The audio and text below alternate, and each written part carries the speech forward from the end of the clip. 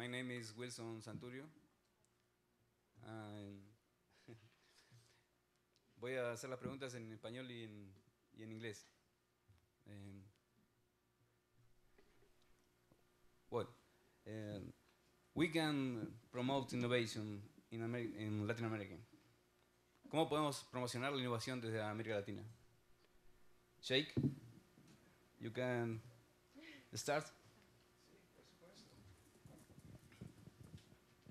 Gracias, and gracias por la invitación. I'm going to change to English because I lived in Chile for 3 months, 12 years ago, and so I've forgotten most of my Spanish. But maybe I'd start by introducing myself and say a word about my organization before I get into it. I'm Jake Colvin. I'm based in Washington, D.C., and I'm with an organization that I run called the Global Innovation Forum. Now, the idea behind the Global Innovation Forum is to emphasize the role that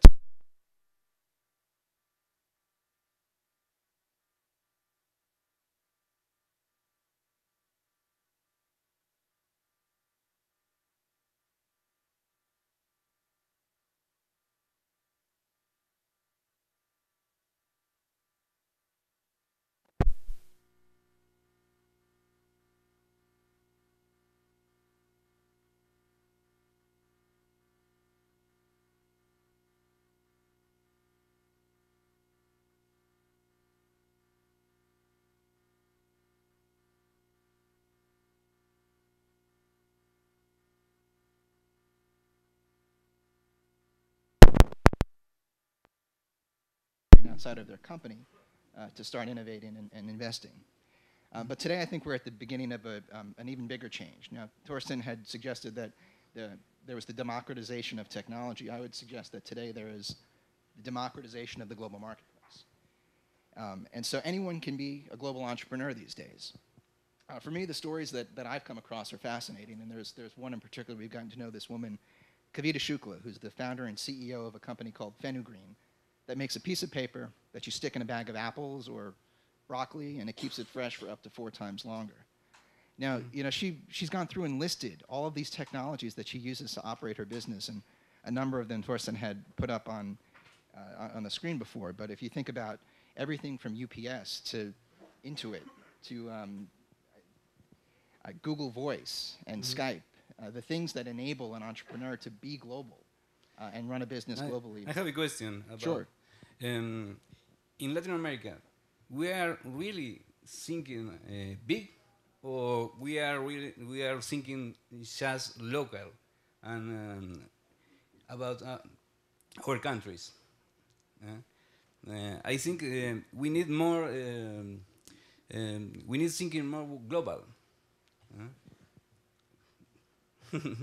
Sure. Well, I think that's absolutely true. But it's probably just sort of run of the mill to everyone in this room that you can be global from day one, because almost all of you are, right? You can go online, you can hang a digital shingle, and all of a sudden you can reach the world, and you can use technology in order to interact with and sell to and invest with and partner with the world. I think public policy tends to lag behind innovation, and all of you that are out here today. And so I think it's really important for public policymakers to think across the suite of public policies, not just Startup Brazil or Startup Chile, but the suite of public policies that can have an impact on entrepreneurs. Everything from trade policy to effective intellectual property rights protection to internet policies and promoting an open internet to immigration and visa policies, which is something that our country, my country, does not always get right, and that in some cases inhibits the ability of startups to be global, to have talent come back and forth from the United States. And so it's not just the fact that you can orient a set of policies at startups through Startup Chile, but it's having a suite of public policies, and maybe I'll just end by giving one example. In Brazil, over the past year, there was this proposal to require that companies keep data on Brazilian citizens within Brazil. Now, this was aimed, if you read the news media, this was aimed at Google and the Googles of the world, large companies, and it was meant to affect the way that they do business in Brazil. But if this would have come into effect, the the outcome would have been to affect startups, small businesses, anyone that does business with or in Brazil, in a way that is sort of fundamentally contrary to the idea of an open internet and to what Victoria had said earlier on. I mean, this idea of meta-connecting. It's really hard to be a meta-connector if you're inhibiting the way that LinkedIn and Twitter do business, which is what this bill would have done. So I mean, I think, like I said, it's important to make sure that public policies writ large are being thought about with a view to startups. Okay. Well, Renata, how we can promote innovation from Brazil and from Latin America? Okay, introducing myself, I'm Renata Horta. I come from Minas Gerais, a very beautiful and great state of Brazil. My company is Tropos Lab. It's part of Instituto Inovação. That's perhaps the first accelerator in Brazil, founded in 2002. And so in my history at Instituto Inovação and in Tropos Lab, we had a lot of learnings about how Brazil can improve his innovation ecosystem. First of all, I would like to comment the question that you made about get bigger and internationalize.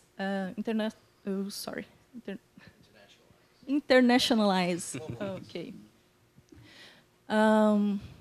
For Brazil, this is very hard because we are huge. We have a great market, and we don't speak Spanish. And as you can see, we don't speak very good English. But to tell you the truth, our entrepreneurs become a little bit lazy considering the market that we have. So it's they almost don't need to, you see. So this is a very cultural aspect, and it's very hard because it's geography and it's culture. But there are some very good experiences also, and I would like to talk about the one that I'm being part right now, that is SEED, the project. André Barrens is here. He will present for you later. But what I admire in this initiative is that the government was able not only to copy a concept, but to improve, considering what we need in Minas Gerais environment. So in this initiative, we can see entrepreneurs in the government that had the courage to look for the right answers for our ecosystem. They interviewed a bunch of entrepreneurs, they interviewed VCs, they designed this program with the community. This is very rare in Brazil. And there is something else, they have a long-term strategy. This is something that I also miss in Brazil. Both in companies or government, it's a long-term strategy for innovation, it's rare. So this is a very good example about what we have and what we don't have, and when we are able to build it, how this can really change the environment. In Brazil, the investors prefer invest in local project or in large project, global project? Oh, the investors for startups, they are kind of discovering the way they are investing. Mm-hmm. Of course, they prefer global, but they also invest in local. And for the startups, it's very hard to reach them. But for the other hand, we have plenty of governmental money and other kinds of funding for them. That's an interesting thing to be aware also. Okay, thanks. Lisa? Lisa? Hello. Hello. In Startup Buenos Aires, yes. Prefer local, invest in local project or global project? Well, first let me introduce myself a bit Okay. and say thank you for inviting us. And I also have to mention that this is the first panel I've ever sat on in my life where there's been more women than men on the panel. So right on to the women and the organizers of this event. Thank you. So my name is Lisa Besserman, and as you can possibly tell from my accent, at least if I say coffee, I'm from New York. But I currently live in Buenos Aires, Argentina, and I am the founder of Startup Buenos Aires. So Startup Buenos Aires, it is the organization that represents the startup, tech, and entrepreneurial community in Buenos Aires, Argentina. We are not an accelerator or an incubator, but we are more so a community, a connector, and a place where people can go to get the resources that they need. And I started Startup Buenos Aires about 1.5 years ago when I had came to Buenos Aires as an expat. And I had met a lot of entrepreneurs, I had met a lot of startups. And one thing I recognized was that despite the stage of development that these startups were in, or how many times these entrepreneurs have been entrepreneurs, there was one thing that they all had in common, which was they lacked resources. And unfortunately, at the time, Argentina didn't have any sort of an organization that provided those resources. So Startup Buenos Aires was created to be a resource hub, a way that founders can connect, a way that entrepreneurs and startups can connect to get the resources that they needed. But the community really took to the idea and it evolved overnight to become the next startup hub. So what we've done is we've brought a lot of international opportunities and events and competitions to the city of Buenos Aires, while also serving as a connector within the startups of Buenos Aires. So that's where we are today. We are also an educator, so we provide classes and workshops to the community to improve the entrepreneurial landscape in Buenos Aires. So one thing I have to mention in regards to the previous question, which was about startups focusing on local or national startups or going global.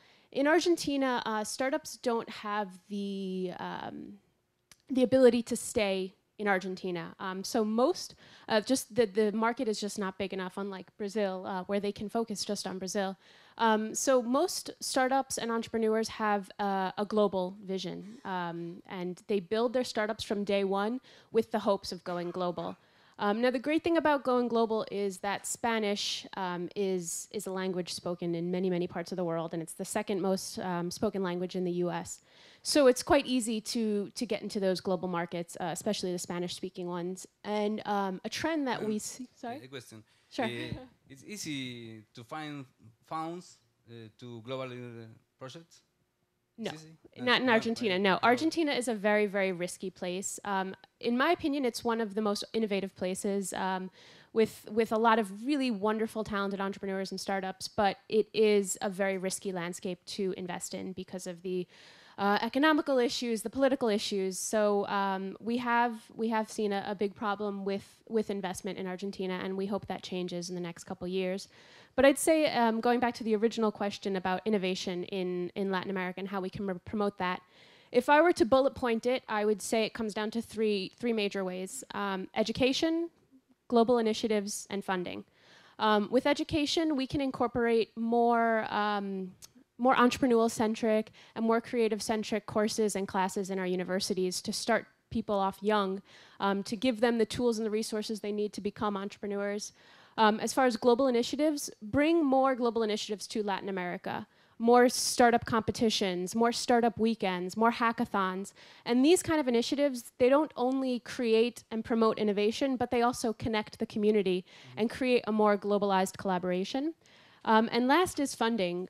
We see a lot of really great companies, but we don't see them emerge because they don't have the funding that they need. So if we were to bring more investment and more funding and more attention to Latin America, I think we're going to see a lot more innovation come out of the region. And I think we're in the beginning to see something really great emerge from this region. Okay. Thank you. Thank you.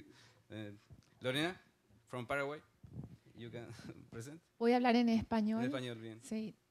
Bueno, nuestro país pequeño, con menos de 7 millones de habitantes, es un país que tiene mucha oportunidad de abrir al mundo. Estamos en un proceso de promoción de atracción de inversiones en nuestro país. Desde el Viceministerio de Micro y Pequeñas Empresas, donde estoy al frente desde el año pasado, en septiembre, estamos trabajando no solo en promocionar que las micro y pequeñas empresas, que son más del 95% de la actividad económica de nuestro país, promocionar a los emprendedores jóvenes. Tenemos más del casi 70% de una población joven menor de 35 años. Entonces es mucho lo que tenemos por hacer y podemos decir que la oportunidad que tenemos es que está todo por hacer. ¿Cuántos de esos emprendedores se consideran startups? ¿Se identifican como startups? O Son muy poquitos, Muy pocos. muy pocos, porque todos los emprendimientos que tengamos a nivel privado, todo se maneja a nivel privado, son iniciativas ya de la universidad, son iniciativas también de universidades públicas, universidades privadas, y existe un fondo que es el Consejo Nacional de Ciencias y Tecnología, con fondos del Estado y también con préstamos internacionales, que está promocionando la investigación y también procesos de innovación tecnológica en empresas privadas.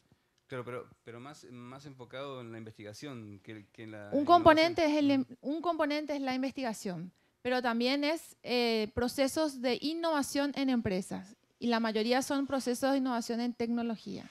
¿Y esos procesos se identifican como startups que tienen un potencial Tienen un potencial regional. o Nuestra mirada global? hasta el momento es nacional. Todos los emprendimientos han sido nacionales, pero lo que queremos es potenciar a que podamos presentar estos proyectos y que puedan ser vendidos a nivel mundial.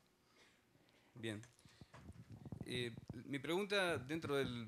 Voy a hablar en español. Mi pregunta dentro del sistema latinoamericano de innovación es porque la mayoría de los inversores latinoamericanos, de most of Latin American investors, prefer to invest in local projects. Esa es la realidad. La mayoría de los inversores latinoamericanos prefieren invertir en proyectos locales o que son copycats, o sea, copias de otros proyectos a nivel global que han tenido éxito en otros países, sobre todo Estados Unidos y Europa, y copian el modelo y lo implementan en América Latina, ¿no? Pero la mayoría de los inversores latinoamericanos no está acostumbrados en invertir en proyectos globales. Por lo tanto, este evento, esta conferencia, es muy importante porque junta a muchas startups latinoamericanas que probablemente no han encontrado fondos locales, fondos regionales, para invertir en sus proyectos, porque los inversores locales no están acostumbrados a invertir en tecnología o con visión global. Eso es muy importante, tanto en Brasil, que están acostumbrados a invertir en el mercado local porque es grande, como en Uruguay. Yo soy de Uruguay y tenemos el mismo problema. Hablamos también muy mal el inglés. En parte porque no estamos acostumbrados a comunicarnos con los latinoamericanos y buscar inversores latinoamericanos.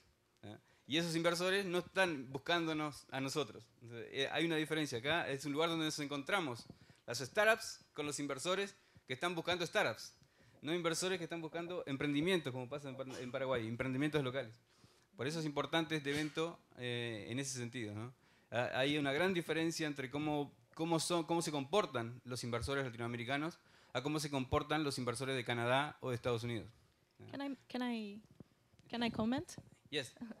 I was wondering if in the other countries in Latin America, they see the same profile of the investors. Because in Brazil, I see that many of the investors, perhaps the most part of them, comes from the financial sector. And I see that in Silicon Valley, for example, we have a lot of entrepreneurs, serial entrepreneurs that also are investors. So I believe that this changes a lot the way they view the risks and the way they invest in startups. So this is something that I observe in Brazil that I would like to know if you have the same condition. ¿En Paraguay? Perdón, también nosotros sabemos que hay una necesidad muy importante de que el inversor o el capitalista en América Latina tiene que cambiar la visión y ver como una potencial inversión en proyectos tecnológicos de jóvenes. Es un riesgo probablemente que deben asumir, pero es una proyección a largo plazo. En nuestro país necesitamos que los fondos sean rotativos, que no sean fondos, becas o ayudas en forma esporádica, sino que tenga una continuidad para que asegure que más jóvenes puedan invertir y puedan destinar tiempo en investigación y en desarrollar nuevos productos. Muy bien. Pregunta, en cada país de los tres, entonces, Jake, si tiene alguna opinión formada sobre esto. En cada país, en Argentina, en Brasil y en Paraguay, ¿cuál es el promedio de capital semilla inicial que se puede conseguir para startups? Capital semilla inicial, promedio. ¿Ustedes tienen alguna...? No, nosotros no tenemos programas formales de capital semilla, no tenemos hoy día. Bueno, nuestro viceministerio es muy nuevo, tiene el primer año, va a cumplir el primer año de ejecución. Trabajamos con capital semilla de las hidroeléctricas, de la entidad binacional de Yacyretá, que es con Argentina, y Itaipú binacional con Brasil. Capital semilla para un promedio de $40.000 que va a pequeños fondos a 10 ganadores por concurso, y esto lo fuimos haciendo, estamos en la segunda edición. Okay. Pero no existe un fondo ya destinado de presupuesto dentro del presupuesto de la nación, ni tampoco capital privado. Son actividades no en forma continua. ¿Estará en Buenos Aires? I only understood about 70% of the Spanish from that question. Okay. Can you repeat it in English? Could you repeat the question in English? Sí. Capital seed in percent. What is the average invest in capital seed? Oh, In Buenos Aires. We don't invest. Mm-hmm. We're a community. We're not an investor, so I can't answer that question. I'm sorry. Okay. In Brazil?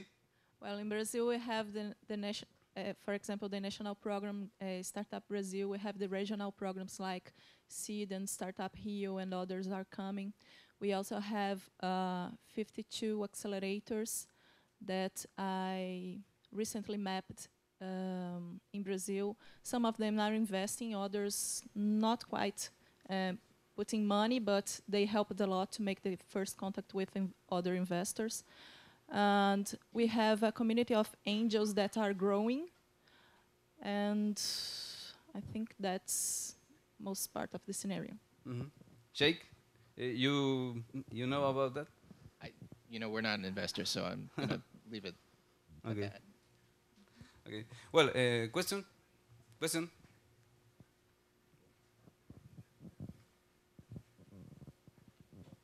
¿Allá? Micrófono. ¿Tienen micrófono ahí?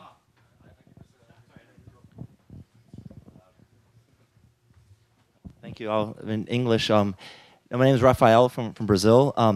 The question is, you mentioned a lot of the problems that the challenges that we have linking investors with Latin America. Perhaps what would be your solution suggestion to find this linkages or to improve this linkages? Or are you guys already doing some kind of linkages or training with people in the US or Canada to learn the best practice, to learn from them, and to integrate to what you guys are doing already? I mean, what are the solutions? What are you guys already planning to make this link? I think there is like 2 levels of solutions for Latin America and even Brazil. There are the concrete levels that is related about the patent rules, the taxes, the labor taxes, this kind of environment that has to evolve and has to promote more the entrepreneurship. We have also the cultural level, the soft level of the thing. And we have to show entrepreneurship as an option as career for women, for example. We have to deal with our religion issues that implicates that we are a little less entrepreneurs in Brazil. But I think this is an important step to be in this event discussing this kind of stuff about Latin America. So I think this is a very good step for everyone that's here. And I would start following the Victoria's advice. Thank you. About the first step. Begins from where you are, doing whatever you can do, because Latin America is here. So we are the solution. We are here. That's it. Thank you. A few ways that we at Startup Buenos Aires are bridging the gap between investment and startups in Argentina specifically are we've partnered with a few pre-acceleration programs to prepare entrepreneurs in Argentina to apply to the global acceleration programs. We've also partnered with an investment group in Spain where we are creating a platform for local startups to pitch to this investor group in Spain as well. And then another way is by bringing global pitch competitions to the city. So we recently partnered up with 1776 in Washington, D.C., and we're bringing their Challenge Cup to Buenos Aires. So it's a pitch competition, and then it gives the startups and entrepreneurs in the city a chance to pitch in front of investors in Washington, D.C. So it's really about building that bridge and providing the education and the connections from those startups to the potential investors all over the world. I think that the future of connecting startups with investors is this globalization of the entrepreneurship movement. Victoria had mentioned Startup Nations Conference and Global Entrepreneurship Week, and there are these events and touch points that bring entrepreneurs together from different countries. But frankly, it can be a little bit insular. As someone who's sort of new to the movement, I didn't know a lot about these events and these programs until people like Victoria told me about them. And so, there's a lesson here from corporations which are, I think, uniquely effective in being able to communicate their message to broader audiences and getting the message out to investors. You need to have a communication strategy, and you need to reach out beyond the startup community to make sure that you're engaging global investors, that you're engaging larger corporations. I spoke with a couple of investors who suggest that these sorts of events, like the one that we're having here and Startup Nations, is part of their secret sauce about how they figure out who to invest in. And so, engaging them in more of these events where you bring together different national groups of entrepreneurs, I think, is really important. Okay, thank you, Shakes. Lorena? Bueno, como habíamos comentado, es un cambio de mentalidad, generar confianza en el sistema y generar todo lo que es conferencias, competencias, para que más jóvenes puedan tener oportunidad. Nuestros jóvenes necesitan una buena oportunidad y generar esa confianza en el sector privado también. Está muy bien. Muy bien. Last question? Question? No? No more? Okay, thanks.